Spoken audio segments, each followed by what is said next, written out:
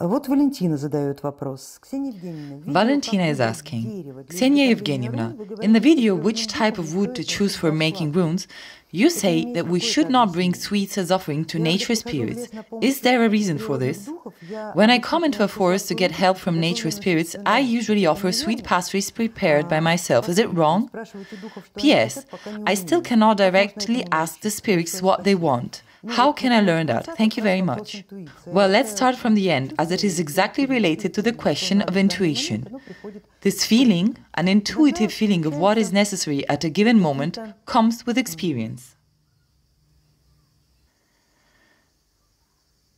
It could be some specific internal sensations coming through your most developed senses. Hearing, sight, touch, smell, everyone has their own dominant and not so dominant powers, physiological powers to be precise. Usually that's how these sensations come through. At our runic practices, many colleagues say that they can, for example, clearly feel the taste in their mouth of the product that should be given as a gift or offering to a certain spirit or god. As for sweet pastries, well, colleague, there has been a bit of a misunderstanding here. Bringing sweet pastries and other sweets to dark spirits, chthonic spirits, and the spirits connected, for example, with the goddess Hel, with the world of the dead or some other dark forces, is not recommended. Sweet food doesn't suit them. They consume a different energy density of lower vibrations. As for the spirits of a place, forest spirits and field spirits, they perfectly accept high-carb gifts and have nothing against them, especially if you made them with your own hands. So basically you have not violated anything.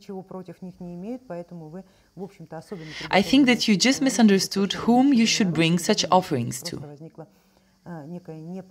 Yes, spirits are different. They live in different realms and represent different forces here. It depends on what forces you contact.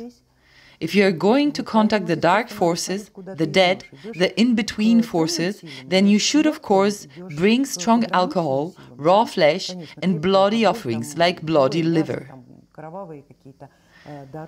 Bread, wine, and even something like sweets would be a perfect offering to field and forest spirits.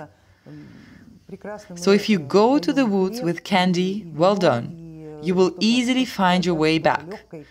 If you go without candy, you will end up wandering around until dark, since you are in a foreign territory. Here you just have to feel it. And how can you feel it? Everyone has their own tool for this. Some just understand and know exactly what to bring. Some can see in their dreams, and some straight away start to feel the smell of freshly baked goods and understand what to offer. And once you form the intention to bring offerings to nature, you begin to receive responses to this intention coming from the intended force.